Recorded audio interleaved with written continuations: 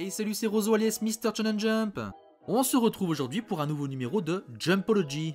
Pour ceux qui ne connaissent pas le principe de l'émission, je vous invite à prendre quelques minutes pour regarder la vidéo Jumpologie le guide. Aujourd'hui, nous continuons notre road trip à travers l'histoire du Shonen Jump avec l'année 1971. L'année du cochon de métal, selon l'astrologie chinoise, est une année d'avancées notables. Pour la liberté tout d'abord, avec l'acquisition de l'autonomie par les Émirats Arabes Unis, le Bahreïn, mais également l'indépendance du Bangladesh. Ensuite, pour l'écologie, avec la création du premier ministère de l'Environnement en France, chargé de la protection de la nature. Pour la paix enfin, avec la signature d'un traité par lequel les États-Unis restituent au Japon l'archipel des Ryukyu, et notamment l'île d'Okinawa, que les Américains occupaient depuis les derniers mois de la Seconde Guerre mondiale. Les éditeurs du Shonen Jump vont quant à eux décider de lancer un des concours de jeunes talents les plus prestigieux de l'univers manga shonen, le prix Tezuka. Dès le premier numéro du Shonen Jump, en 1968, les éditeurs avaient voulu miser sur les artistes en herbe. Mais devant le peu de planches reçues spontanément à la rédaction, et de conserver quelques assistants talentueux auprès des mangakas sérialisés, la création d'un concours de jeunes talents devint une évidence. C'est comme cela que pendant 3 ans, les nouveaux artistes affluaient dans l'espoir d'être mis au devant de ce nouveau magazine prometteur.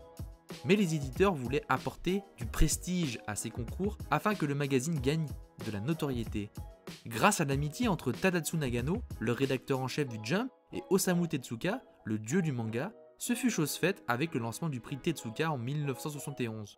Ces récompenses, remises 2 fois par an, vont être doublement attirantes. Premièrement, gagner de l'argent pour un mangaka à ses débuts, c'est très difficile. Alors avec des prix allant de 500 000 à 1 million d'yens, les artistes vont se bousculer aux portes du Jump. Deuxièmement, quel mangaka ne rêverait pas de voir son travail jugé et reconnu par les plus grands sensei? Avec Osamu Tezuka comme président du jury, c'est le plus grand d'entre eux qui fait office de tête de pont pour le concours. L'histoire donnera raison aux éditeurs du Jump car pendant près de 50 ans, ce sont de très grands mangaka qui vont être dénichés grâce à ce concours. On peut citer notamment Tsukasa Ojo, le papa de City Hunter et Katsai, Nobuhiro Watsuki, le créateur de Kenshin, mais également Takehiko Inoue, la plume derrière Slam Dunk. Et enfin, les 2 plus prestigieux, Eiichiro Oda et Naoki Urasawa. Pour fêter le lancement du prix Tezuka, le dieu du manga va proposer une sérialisation dans le Shonen Jump, Lion Books 2, car en 1956, Osamu Tezuka avait déjà publié des épisodes courts de science-fiction et de suspense avec différents personnages, décors et thèmes intitulés Lion Books. Publié à l'époque dans le Omoshiro Book de la Shueisha, Osamu Tezuka publie, sur le rythme d'un épisode par mois, cette nouvelle compilation. Un rythme de parution auquel va également avoir droit un autre artiste du Shonen Jump cette année-là, Go Nagai.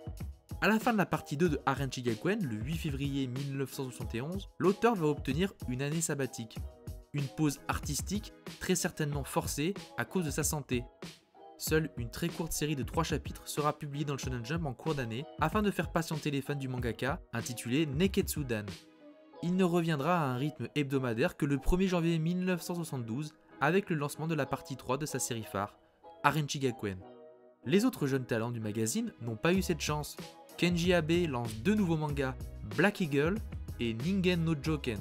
2 nouveaux échecs pour le mangaka qui, après 5 séries en 3 ans sans réussite, se voit montrer la porte par les éditeurs du magazine. Heureusement, d'autres artistes ont plus de succès. Kotaro Kumuro par exemple, après le succès de Worst, publie Yami no Senshi, un mangaka sans prétention qui parle d'un jeune épéiste vagabond à la recherche d'un groupe de bandits qui a dévasté la région et dont le chef, un borgne chauve, a violé sa mère. Une histoire de vengeance à la sauce samouraï. George Akiyama, le papa de Delorean Man, sort de sa retraite avec Barano Sakamichi. En effet, à la suite de la publication du manga Kokuhaku dans le Weekly Shonen Sunday, Akiyama, âgé de seulement 28 ans, avait soudainement annoncé sa retraite pour se lancer dans un voyage en solo à travers le Japon. 3 mois plus tard, il revient sur sa décision avec la publication de ce nouveau manga dans le Shonen Jump. Keiji Nakasawa revient avec une suite de son Mohero Guzman, publié en 1969, Guzman Koshinkyoku. De nouvelles aventures pour Guzuroku, qui a, entre-temps, bien évidemment fortement grandi. 3 retours, moins attendus mais fortement appréciés en 1971. Tout d'abord, Toru Shinohara propose après Ashitawa Tsukameru Ka, K-Girl. Haruna Mayuzuki, ensuite, qui après 4 séries en 1970, fait son retour avec Pro Wars Sosamo, un manga sur le catch. Enfin, Mishiya Mochizuki qui après le succès de Totsugeki Ramen, propose le manga Japachu et la série de football Headkiba.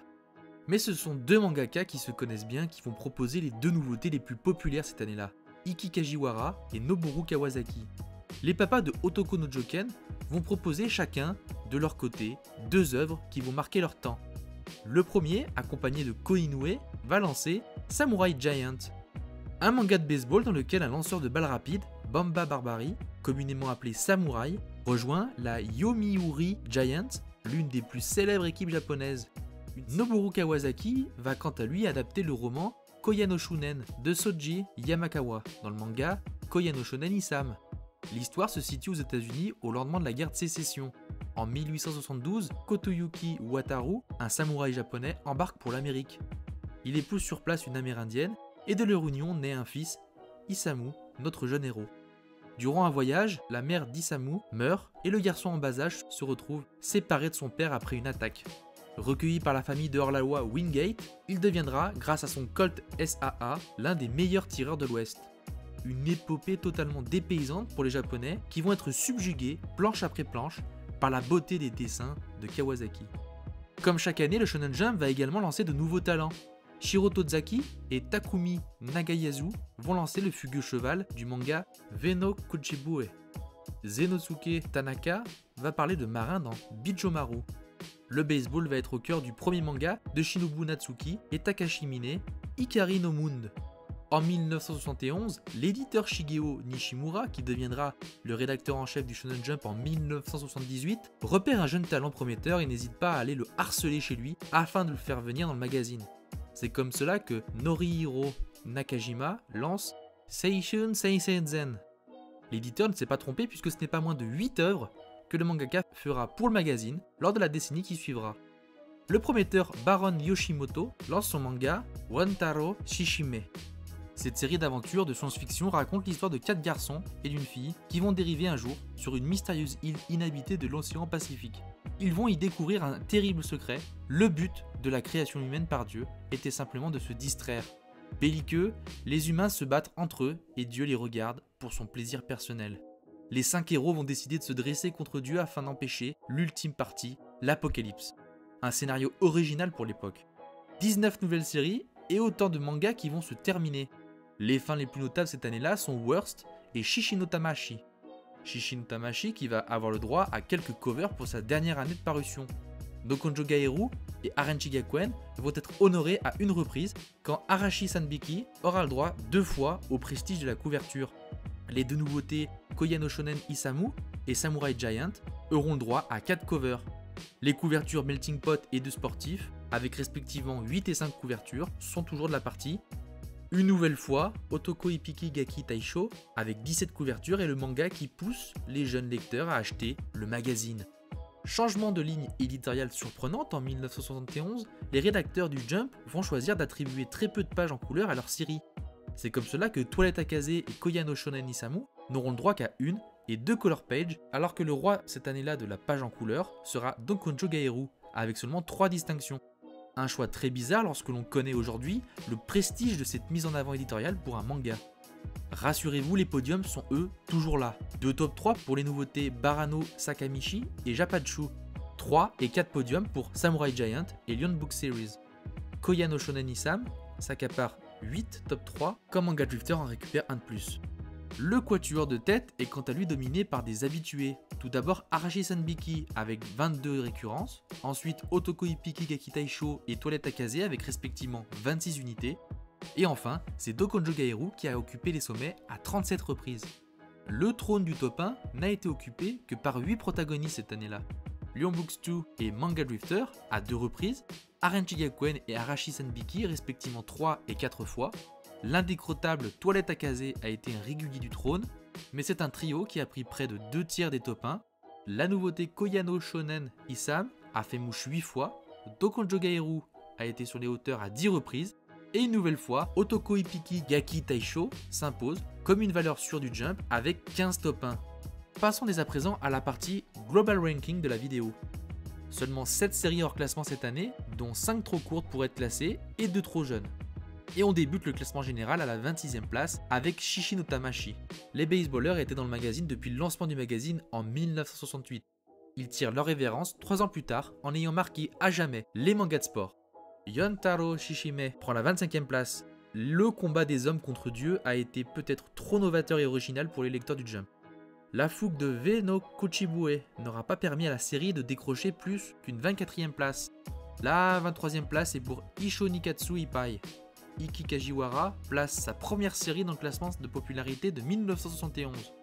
Le manga apocalyptique Worst termine sa course à la 22e place. 21e position pour le manga comique fleuve Manga Drifter. Le jeune épéiste vagabond de Yamino Sonchi prend la 20e place. La 19e place est pour Kirisa Kareta Senshun. Oshitawa Tsukameru Ka se fixe à la 18e position de ce classement. La 17e place est pour le manga de baseball Ikari no Moon. Les catcheurs de Prowers Sosamo prennent la 16e place. La 15e position est pour le manga de Kenji Abe, Ningen no Joken. Le magnifique K-Girl récupère la 14e place. La 13e position est pour la série Guzman Kochin Kyoku. Le très prenant Japachu s'empare de la 12e place de ce classement. Heitsu échoue au pied du top 10 avec une 11e position. La 10e place est pour le manga de George Akiyama, Parano Sakamichi. Genyaku Seisho finit sur les chapeaux de roue en 1971. Après une 21e place l'année dernière, la série récupère une très belle 9e position. Arashi Senbiki quant à lui dégringole, seulement 8e alors qu'il était le dauphin de Harenchi Gakuen en 1970. La 7e place est pour Samurai Giant. Les baseballeurs de Iki Kajiwara deviennent les meilleurs sportifs du Jump en 1971. Après un top 10 l'année dernière, l'indécrottable Toilette Akase gravit les échelons avec une 6e position. Osamu Tezuka place son recueil de courts épisodes Beyond Books 2 à la 5e place. Simplement le plus grand mangaka de tous les temps, dans le plus grand magazine de prépublication. Comme en 1970, Dokonjo Gaeru prend la 4e place. Une stabilité pour cette série qui progresse même en moyenne générale, passant de 3,07 à 2,70. La dernière place du podium est pour Otoko Ipiki Gekki Taisho. Après une décevante 16e place en 1970, le manga retrouve le haut du classement. Harenchi Gakuen perd son trône et ne récupère que la place du dauphin cette année. La pause forcée de son mangaka aura joué en partie sur cette légère déconvenue. La couronne 1971 est décernée à Koya no Shonen Isam. La série a été imbattable. 8 participations au classement et 8 top 1. C'est le premier perfect de l'histoire du Shonen Jump. Avec le lancement du prix Tezuka et l'arrivée du maître dans le magazine, le Shonen Jump a gravé une étape supplémentaire. 1971 restera l'année où l'oiseau jumpesque a pris son envol vers les plus hauts sommets. Avant de nous quitter, faisons un point sur le classement général du Hall of Fame du Jump. Deux nouvelles séries intègrent le classement, Beyond Books 2 et Koyano Shonen Isam. Toilette Akase intègre le top 15 après une année très satisfaisante. Le podium reste totalement identique avec Oriwa Kamikaze, Dodo Yaro et bien évidemment Harenchi Gakuen. La vidéo est désormais terminée, j'espère qu'elle vous a plu. N'hésitez pas à le dire dans les commentaires, à laisser un petit pouce bleu et à vous abonner à la chaîne si ce n'est pas déjà fait. N'oubliez pas de me suivre sur les réseaux sociaux, Instagram et Twitter pour du contenu exclusif. Et on se dit à la prochaine pour de nouvelles aventures Jumpersques.